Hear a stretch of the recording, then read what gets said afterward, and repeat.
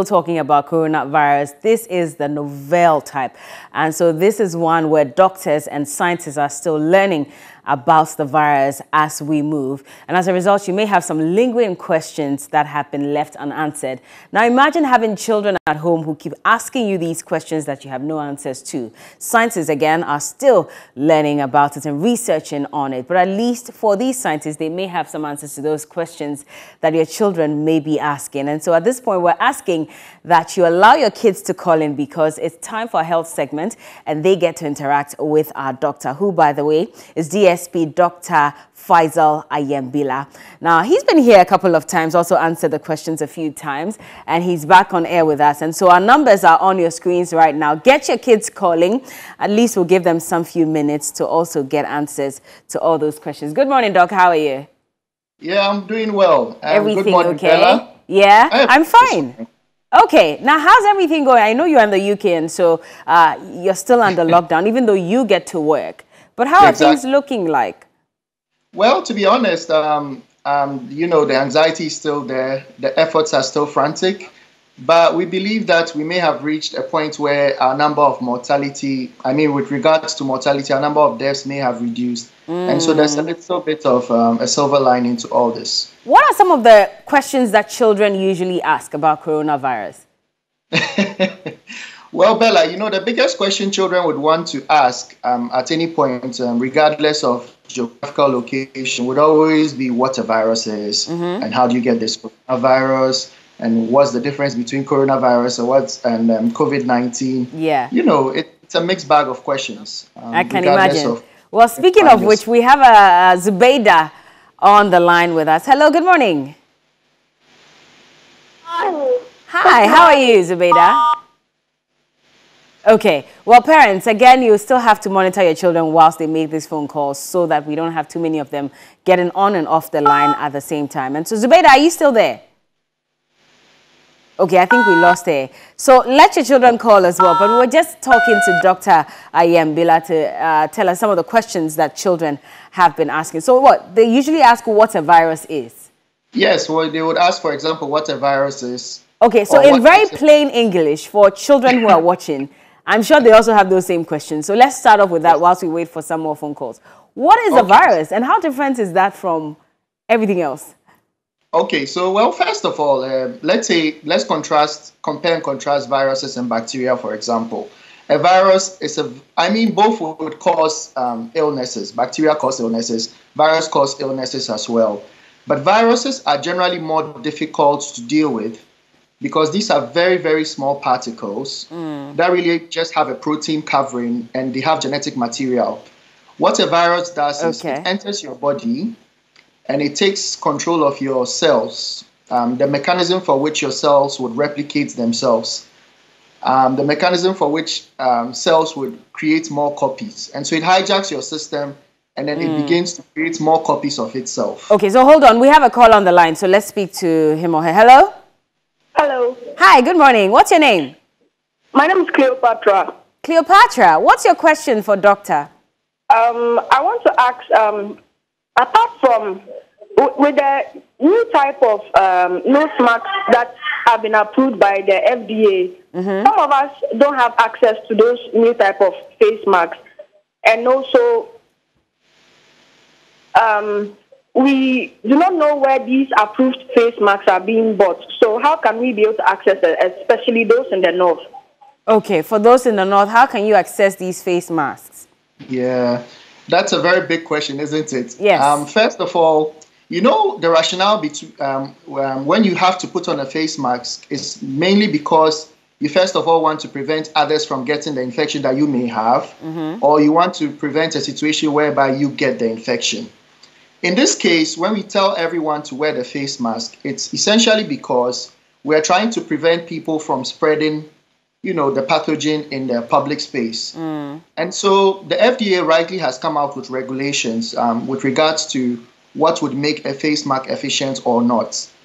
So right now, we would just say that we would have to look forward to the regulations that are being panned out. I understand that tailors and seamstresses would have to get some form of licenses to produce FDA-approved face masks. And so at this point, we could I mean, in the absence of anything else, you could even just use some cloth, cover your mouth, and that would be okay. Okay. Because the rationale is for you to prevent, it's for us to prevent a situation whereby people are coughing in the environment and, that's progressing the disease within the environmental or community space. Okay.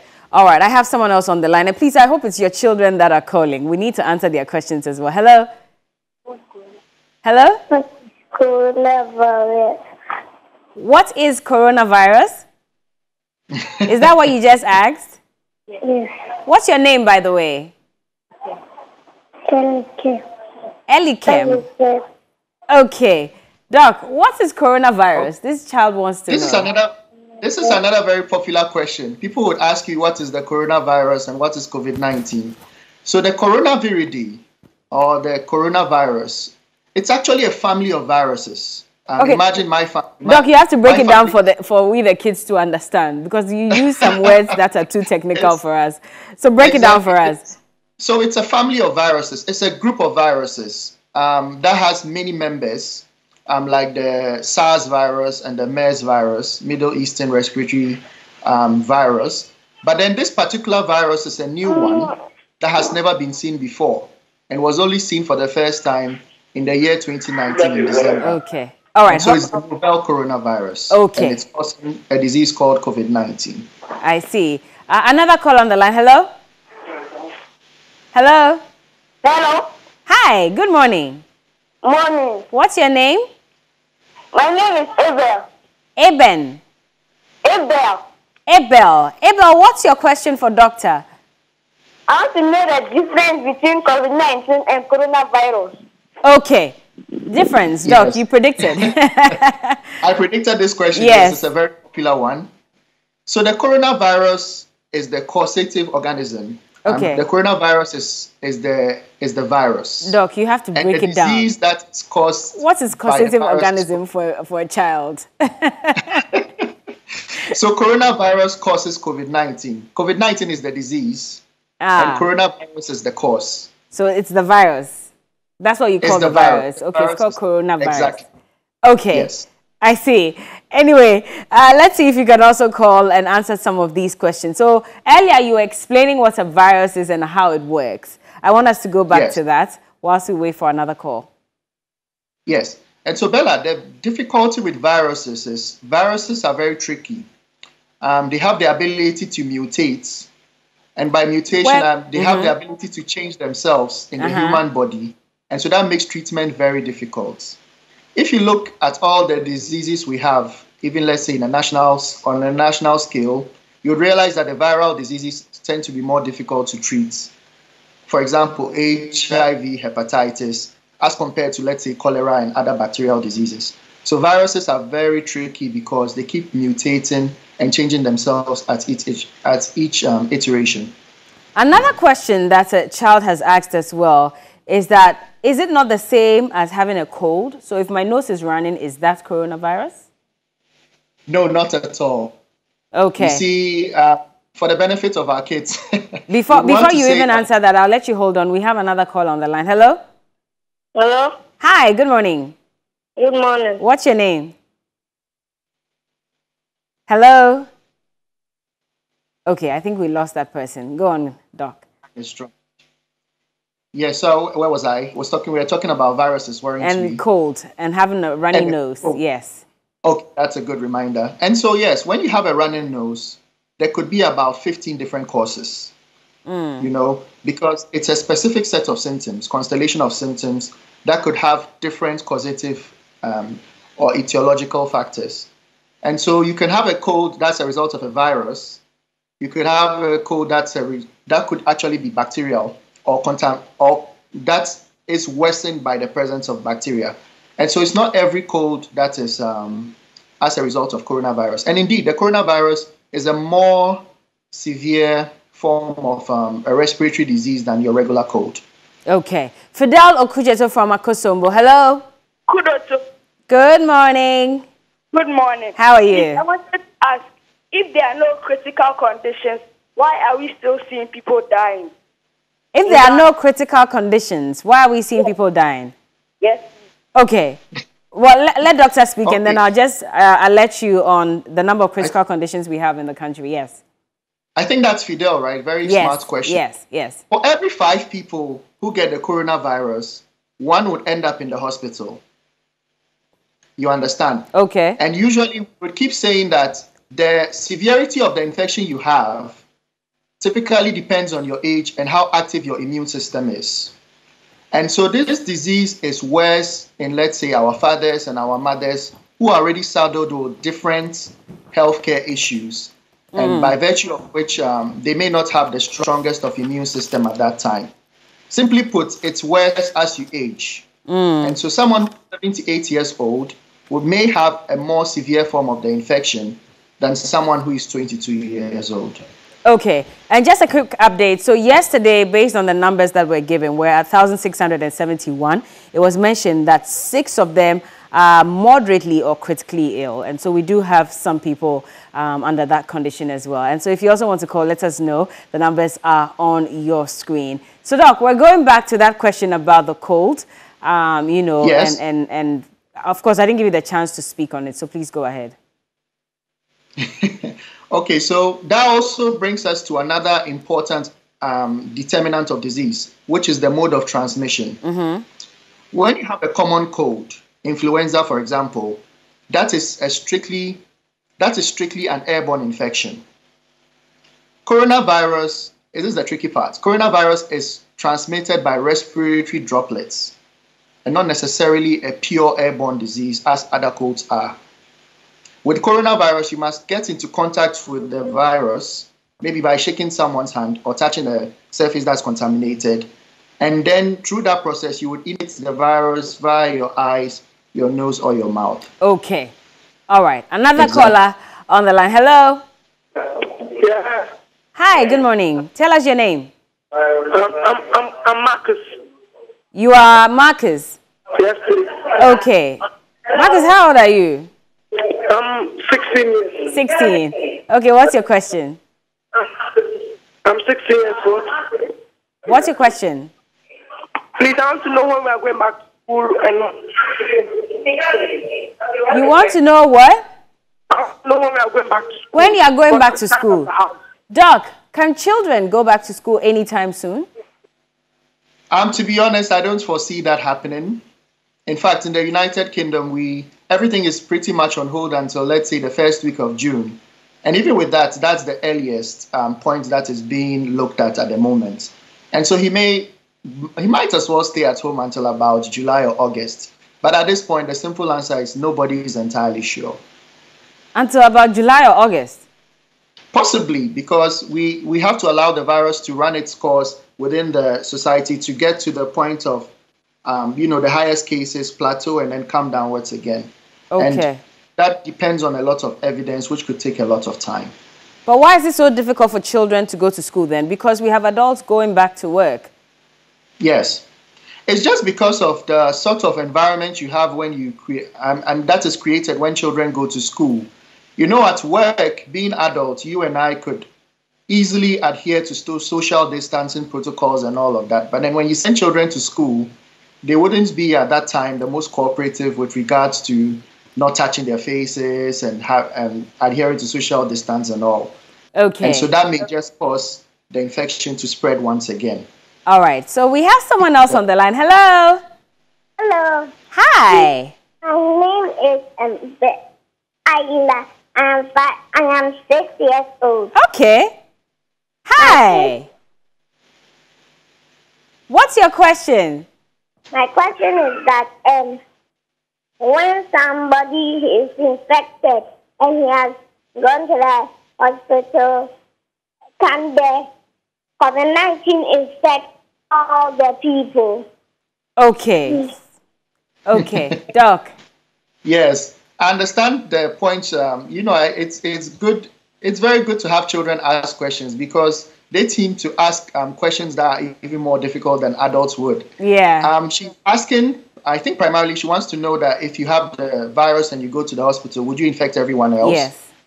There is that possibility. And so that's why in every hospital you go to, we have special places where we keep patients who test positive for COVID-19. And those are the isolation wards or the COVID-19 bays, so that people who do not have the virus would not end up getting it if they were to be admitted in the hospital. Okay. Break it down a little more for us. So she probably might ask, so then what is an isolation ward? What would you find there? When you go to an isolation ward, it's pretty much, let's say, okay, let's use Police Hospital for an example. We don't yet have COVID-19 cases in Police Hospital, but let's imagine we had 4 cases. These 4 patients would be kept in a separate room from everyone else who is on admission in the hospital, just to ensure that the 4 patients who have tested positive do not end up spreading the infection to all the patients who are at the hospital for admission or for medical treatment at that time. Okay, interesting. And we're still waiting for more of your calls. Allow your children to call in and let them ask the questions. I have Caleb from Tema. Hello. Hello, Caleb. Yes, Good morning. How old are you? I'm 9. You are 9. So what is your question, Caleb? My question is, when you use your bent elbow to cover your mouth and your nose, and you sneeze, and you sneeze or cough, can't it not enter your eyes? Okay. Doc, when you use your Yeah. elbow to cover your mouth Yeah. when you sneeze or cough, can it enter your eyes? I think this question borders on the recommendation for people to, Yes. have when they are coughing and then cough into the crease of the elbow. Yes, well, she has a point, but then this is you as an individual. So let's say if I am positive for COVID-19 and I cough within my elbow, even though it may enter my eye, I'm already positive. And so it's not going to increase, let's say, the severity of disease for me as an individual.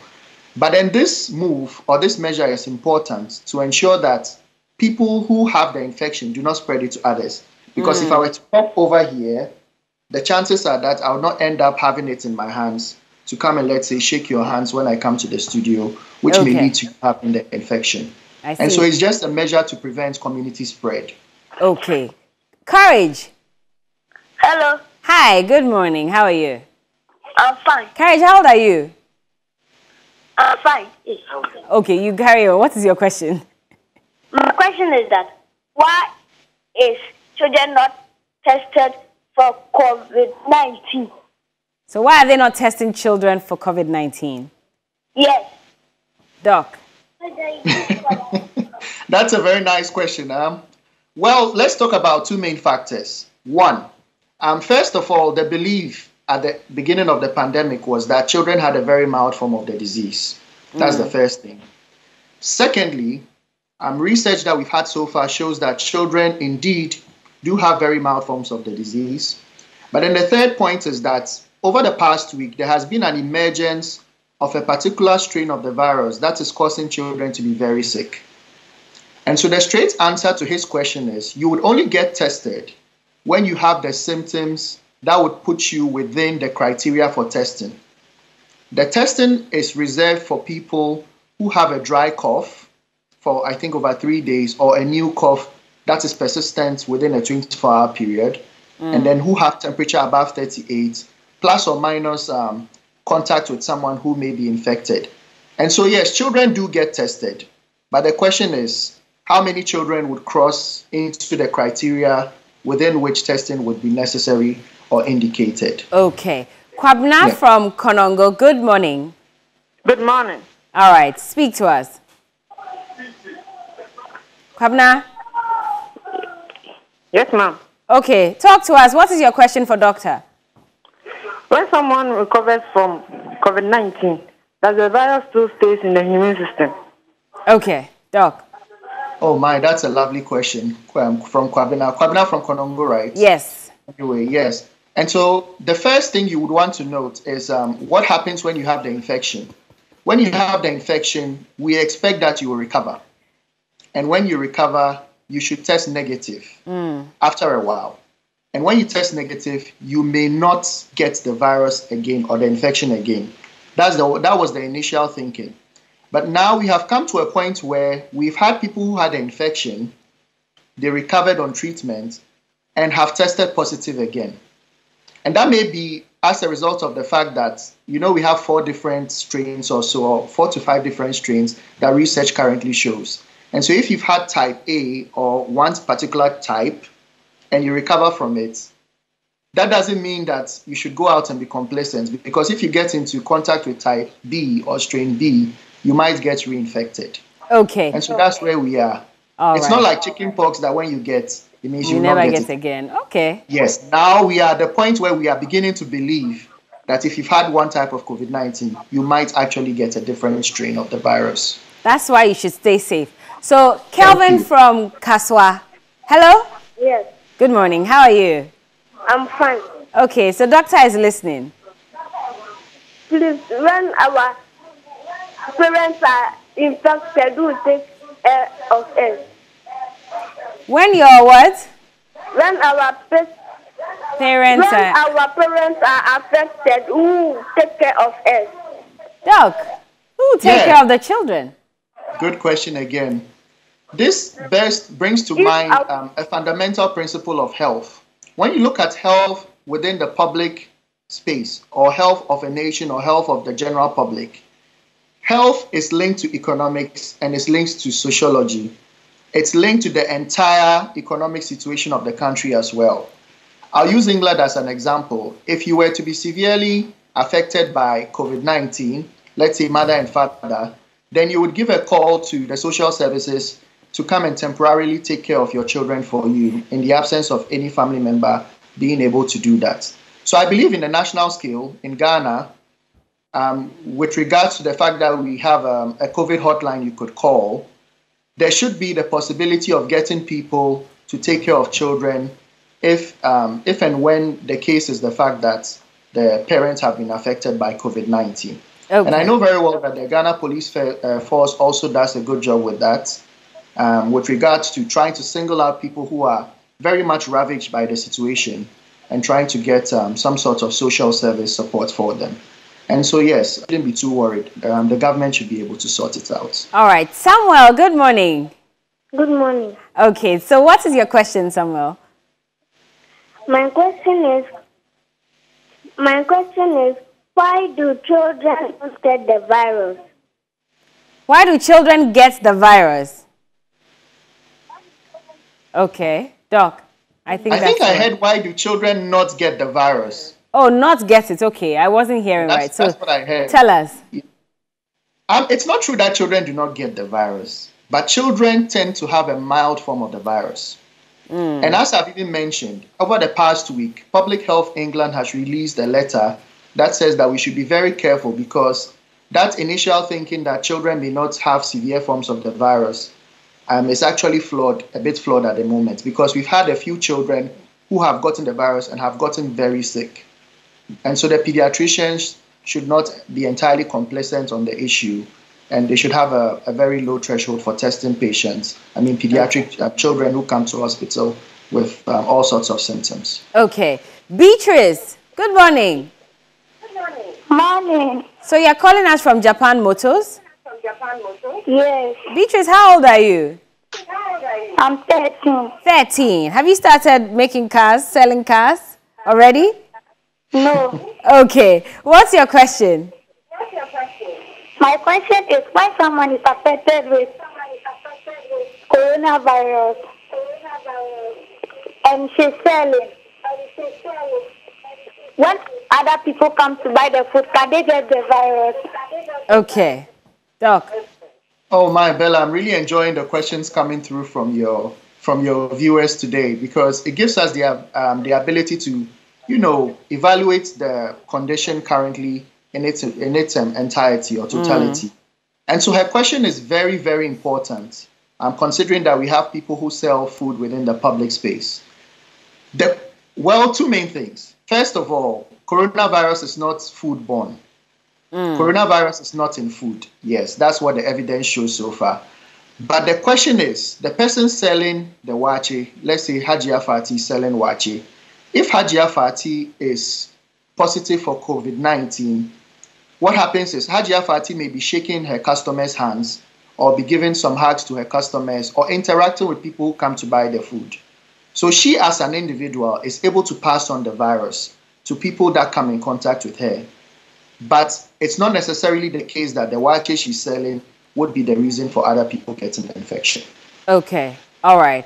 Do we have another caller on the line? Hello? Not yet. Anyway, so you can still call. I think we still have some more time. Oh, I have a caller. Hello? Okay. Hello. All right. Hi, good morning. What's your name? Hello. Hello. What's your name?